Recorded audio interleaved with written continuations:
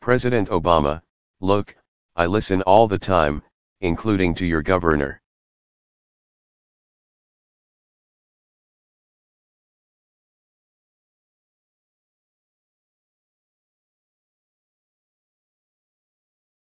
Who's somebody who I enjoyed working with a lot before the campaign and now that I'm president.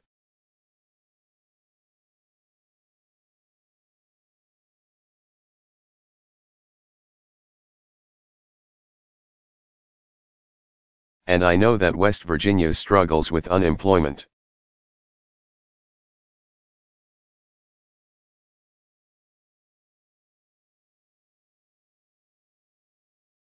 And I know how important coal is to West Virginia and a lot of the natural resources there.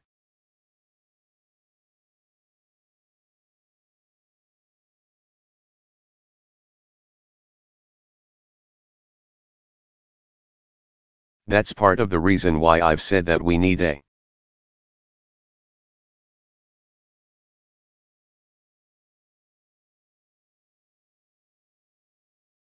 comprehensive energy policy that sets us up for a long-term future.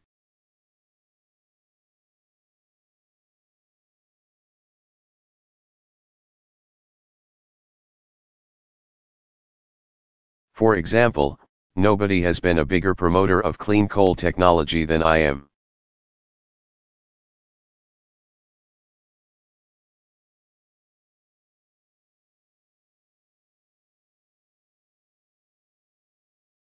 Testament to that, I ended up being in a whole bunch of advertisements that you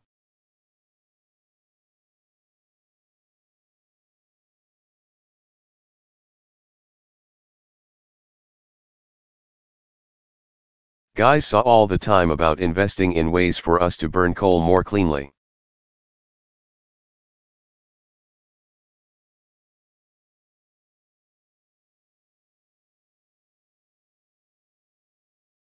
I've said that I'm a promoter of nuclear energy, something that I think over the last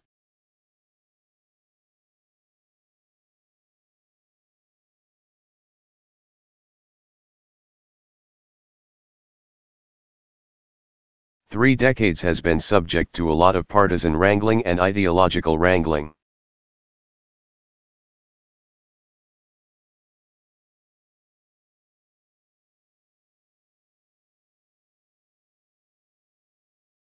I don't think it makes sense.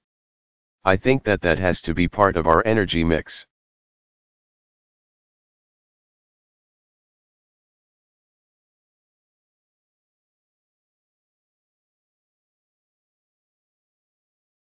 I've said that I am supportive, and I said this 2 nights ago at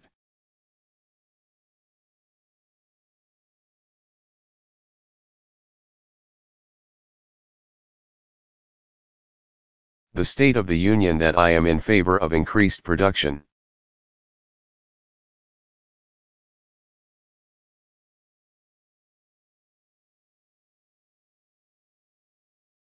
So if you look at the ideas that this caucus has,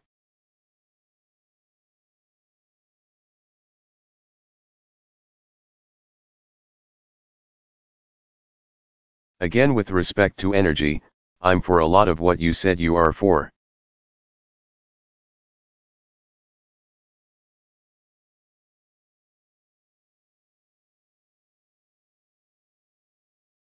The one thing that I've also said, though, and here we have a serious disagreement, and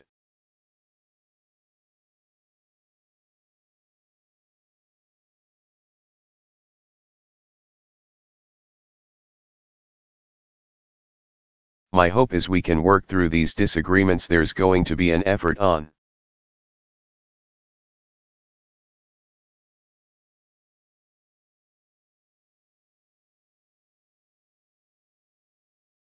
the Senate side to do so on a bipartisan basis. Is that we have to plan for the future.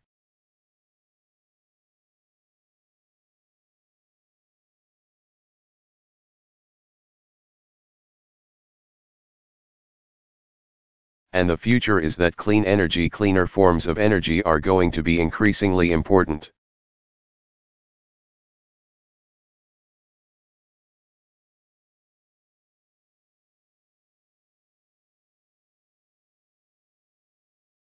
Because even if folks are still skeptical in some cases about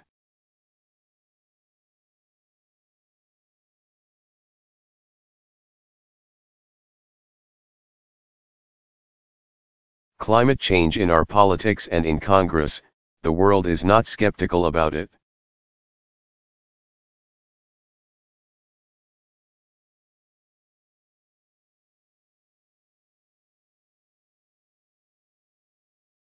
If we're going to be after some of these big markets, they're going to be looking to see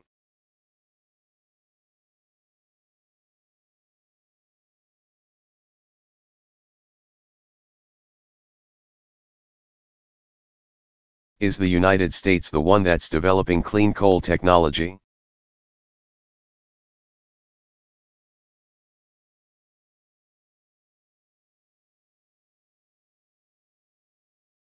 Is the United States developing our natural gas resources in the most effective way?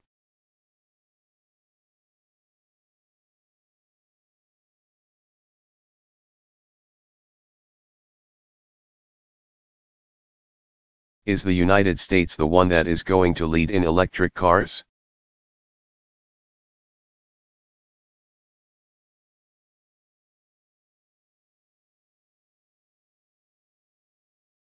Because if we're not leading, those other countries are going to be leading.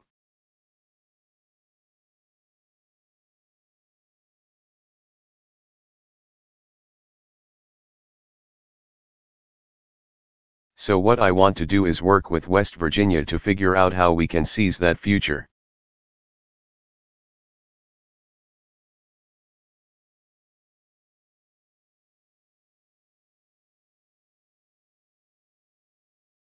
But to do that, that means there's going to have to be some transition.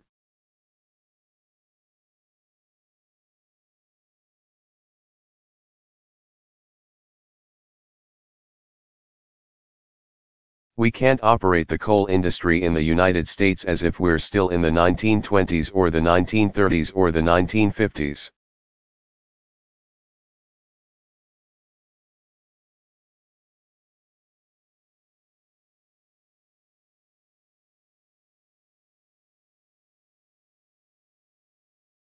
We've got to be thinking, what does that industry look like in the next 100 years?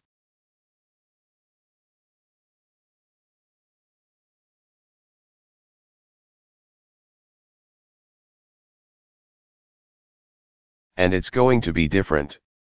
And that means there's going to be some transition.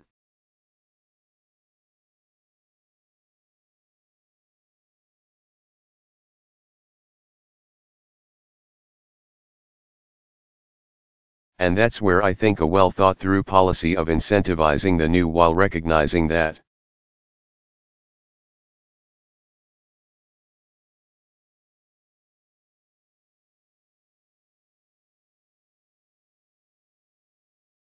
there's going to be a transition process, and we're not just suddenly putting the old out of business.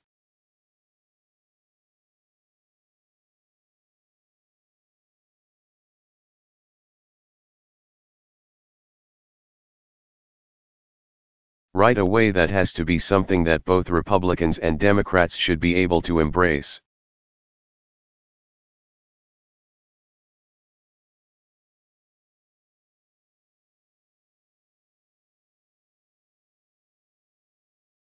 Congressman Pence, Jason Chaffetz, Utah.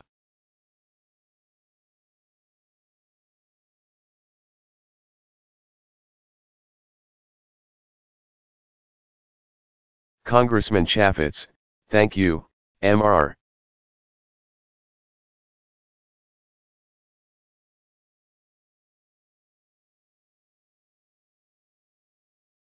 President.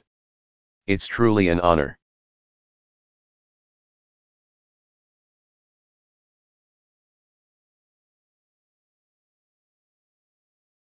President Obama, great to be here.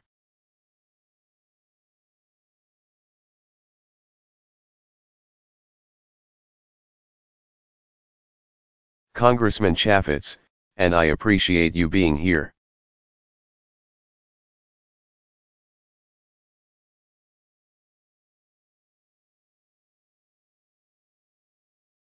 I'm one of 22 house freshmen.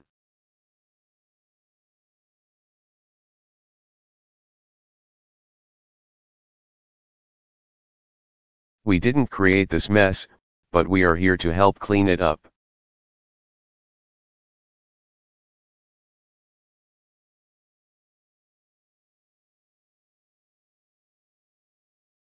You talked a lot about this deficit of trust.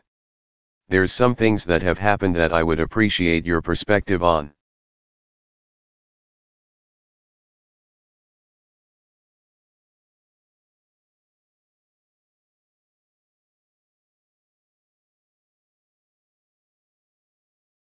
Because I can look you in the eye and tell you we have not been obstructionists.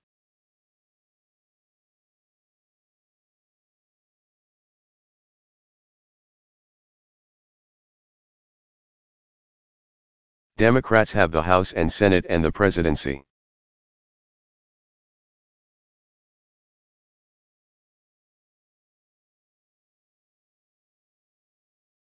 And when you stood up before the American people multiple times and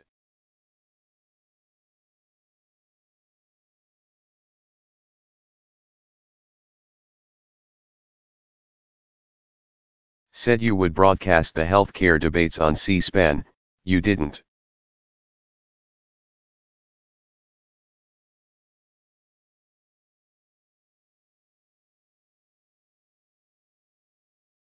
And I was disappointed, and I think a lot of Americans were disappointed.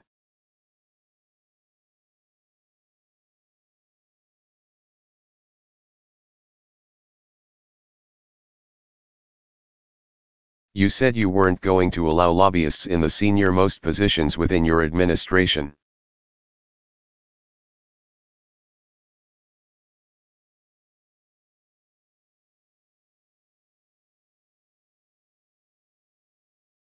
And yet you did.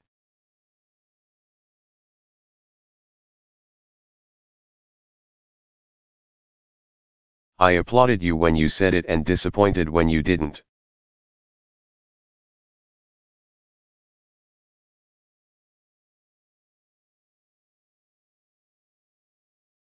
You said you'd go line by line through the healthcare debate or through the healthcare bill.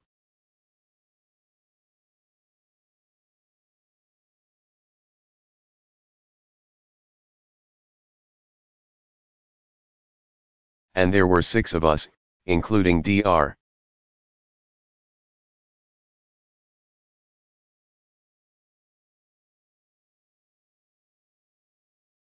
Phil Rowe, who sent you a letter and said, "We would like to take you up on the offer, we'd like to come."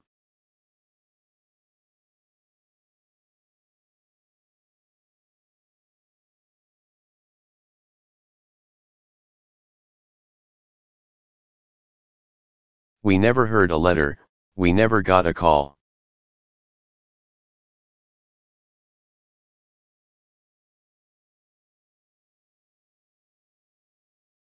We were never involved in any of those discussions.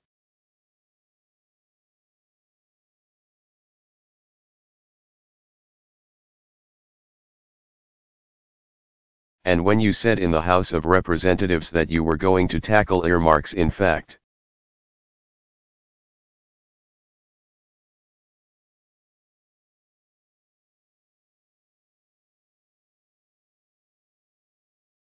you didn't want to have any earmarks in any of your bills, I jumped up out of my seat and applauded you.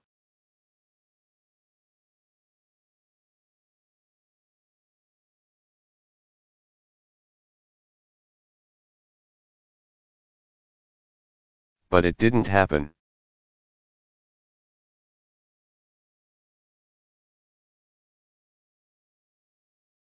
More importantly, I want to talk about moving forward, but if we could address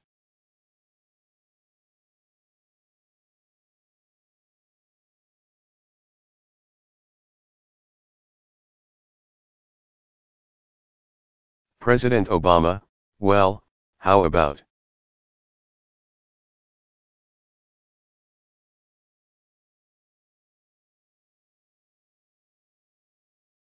Congressman Chaffetz? I would certainly appreciate it.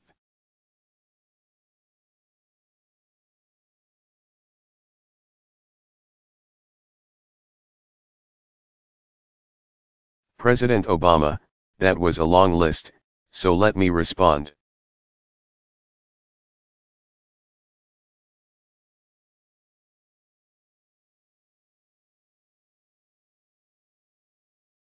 Look, the truth of the matter is that if you look at the healthcare process just over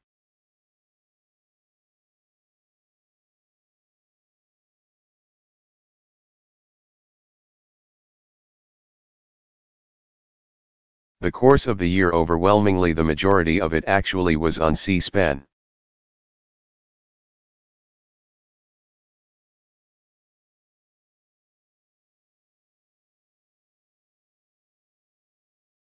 Because it was taking place in congressional hearings in which you guys were participating.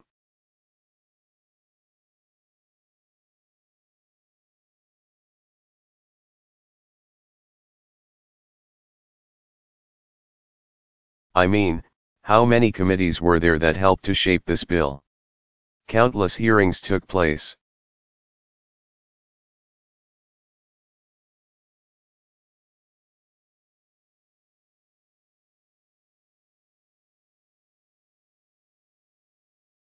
Now, I kicked it off, by the way, with a meeting with many of you, including your key leadership.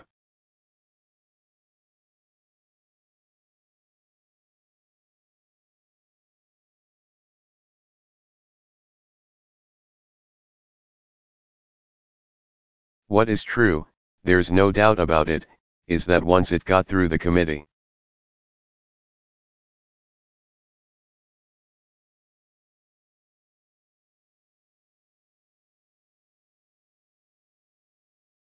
process, and there were now a series of meetings taking place all over the Capitol.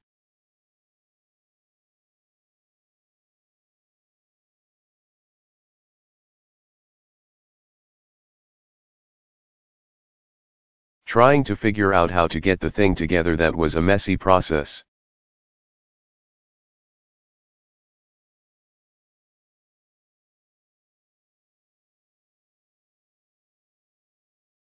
And I take responsibility for not having structured it in a way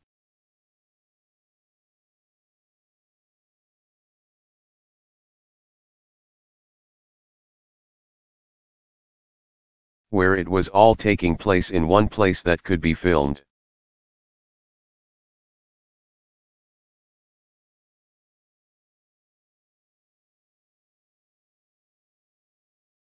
How to do that logistically would not have been as easy as it sounds.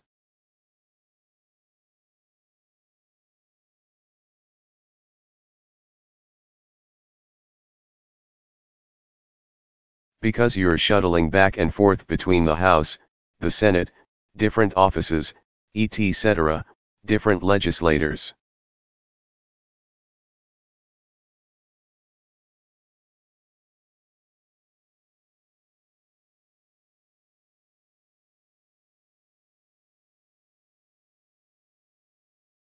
But I think it's a legitimate criticism.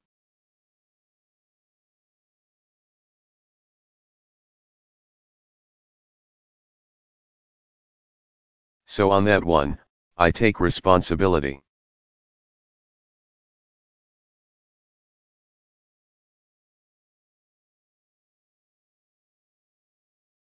With respect to earmarks, we didn't have earmarks in the Recovery Act.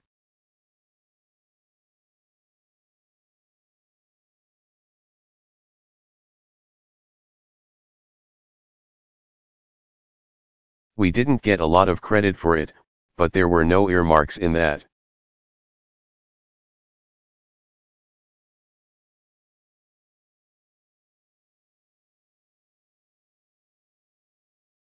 I was confronted at the beginning of my term with an omnibus package that did have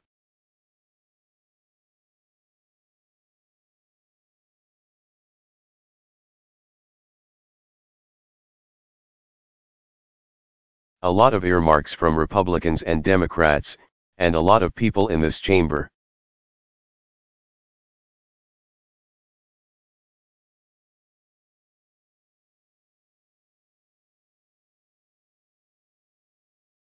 And the question was whether I was going to have a big budget fight.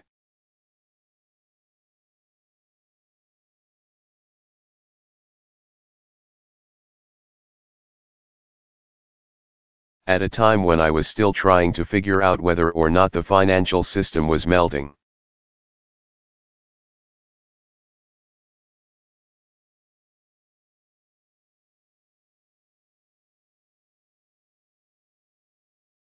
Down, and we had to make a whole bunch of emergency decisions about the economy.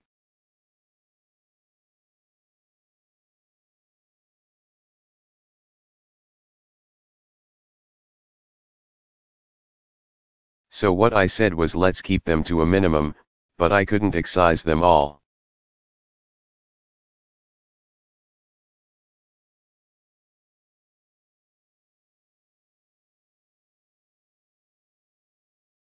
Now, the challenge I guess I would have for you as a freshman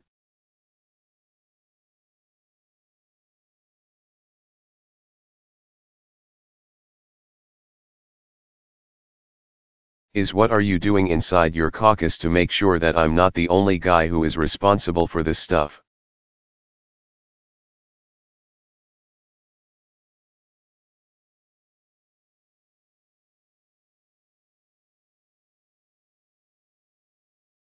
So that we're working together, because this is going to be a process.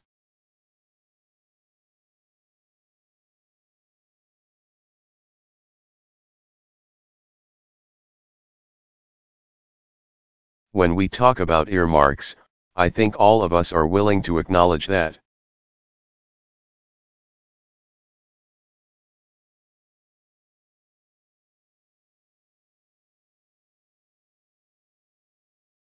Some of them are perfectly defensible, good projects.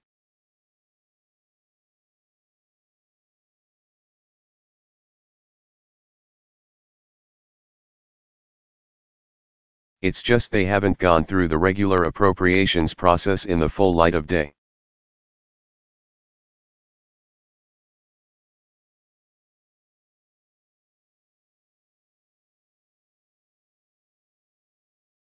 So one place to start is to make sure that they are at least transparent.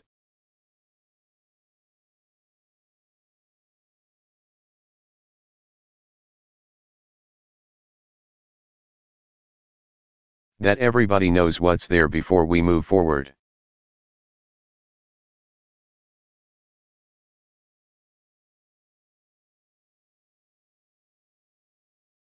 In terms of lobbyists, I can stand here unequivocally and say that there has not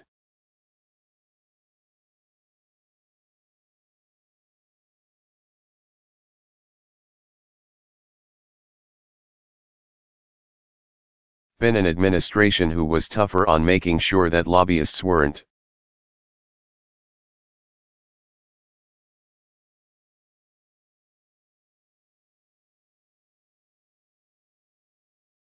participating in the administration than any administration that's come before us.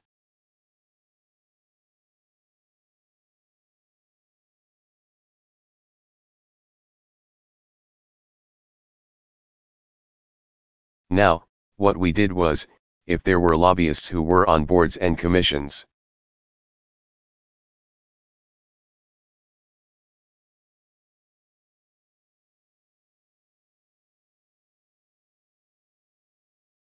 that were carryovers and their term hadn't been completed, we didn't kick them off.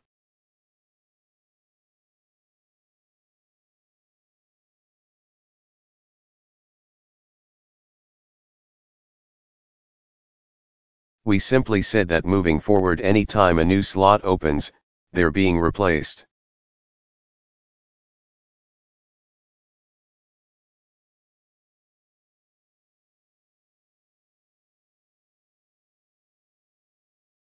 So we've actually been very consistent in making sure that we are eliminating the impact of lobbyists.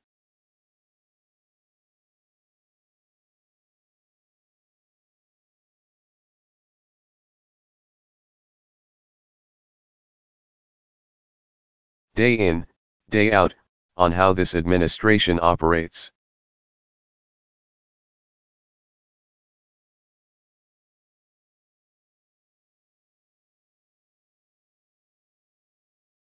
There have been a handful of waivers where somebody is highly skilled, for example.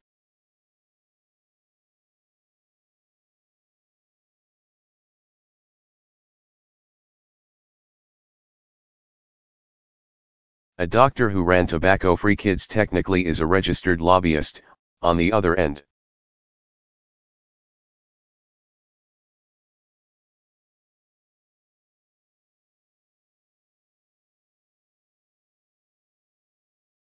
Has more experience than anybody in figuring out how kids don't get hooked on cigarettes.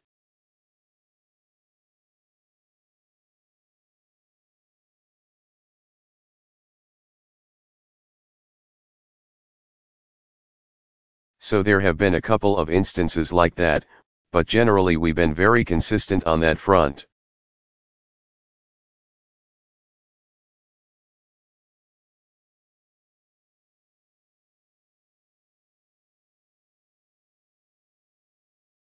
Congressman Pence, Marsha Blackburn, Tennessee.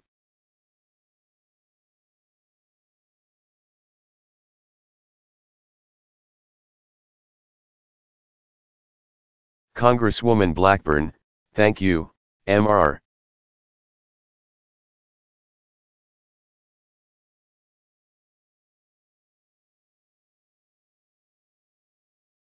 President, and thank you for acknowledging that we have ideas on healthcare because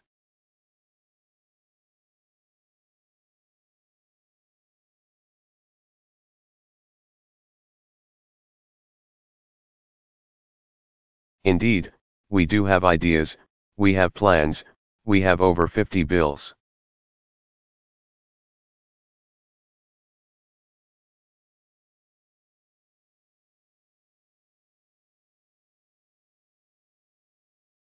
We have lots of amendments that would bring healthcare ideas to the forefront.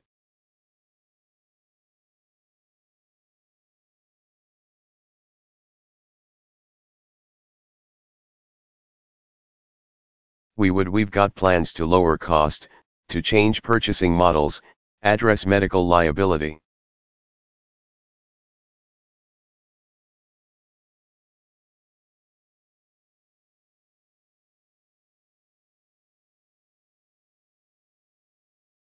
Insurance accountability, chronic and pre-existing conditions.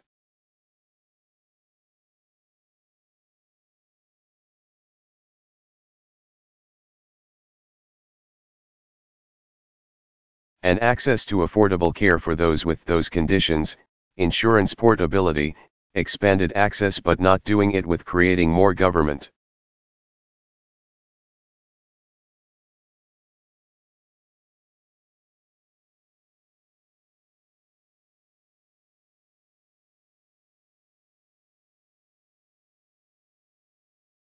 More bureaucracy, and more cost for the American taxpayer.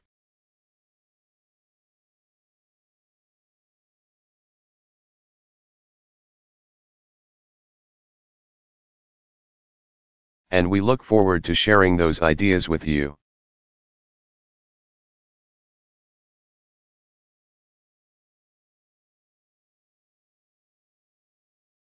We want to work with you on health reform and making certain that we do it in an affordable,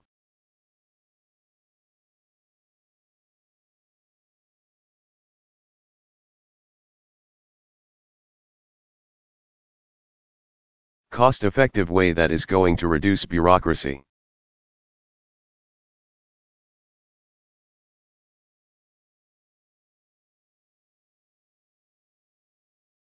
Reduce government interference, and reduce costs to individuals and to taxpayers.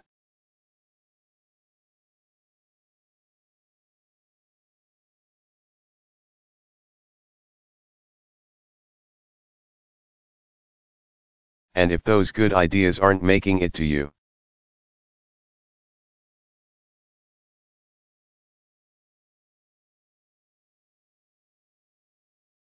maybe it's the House Democrat leadership that is an impediment instead of a conduit.